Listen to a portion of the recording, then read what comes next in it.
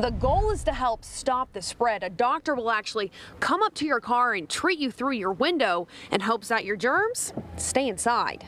Well, we really started doing this predominantly out of necessity. Dr. Corby Smithton recently started to use a drive-through doctor's visit after the number of COVID-19 cases began to rise. We're just trying to adapt. The patients who have COVID-like symptoms must stay in their cars. We absolutely are trying to see those patients out in the parking lot in their vehicles. And the medical staff will come to you. Putting on the mask, gowns, etc. And he's willing to do this for other non-COVID related patients. Ear infections, strep throat visits, blood pressure checks. There's a number of things that can be done in the car. Something that you would typically go into an urgent care for, we can do it through the drive-thru. Glenda Fox also started the drive-thru style at Fox Direct Primary Care after the pandemic began. Where they can't get out now and go into a clinic and feel safe. Both medical professionals want people to know if you are feeling ill but scared to go inside a clinic, they will come out to you. I do think that the pandemic has caused people to be more aware that there are other methods of getting health care. Reporting in Stillwater, Aaron View, KOCO